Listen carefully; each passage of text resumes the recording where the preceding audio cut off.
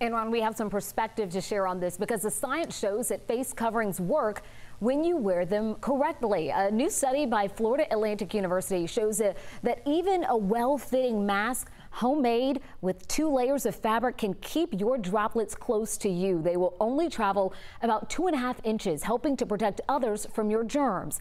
That's important because the CDC has found that you can spread the virus even if you're not feeling sick or not showing any symptoms. Now, if you wear a bandana, it's better than nothing, but not very effective. The researchers found your droplets will still travel about 3 feet. Now, if you are not wearing a mask at all, those droplets go flying. They can travel 8 feet or more.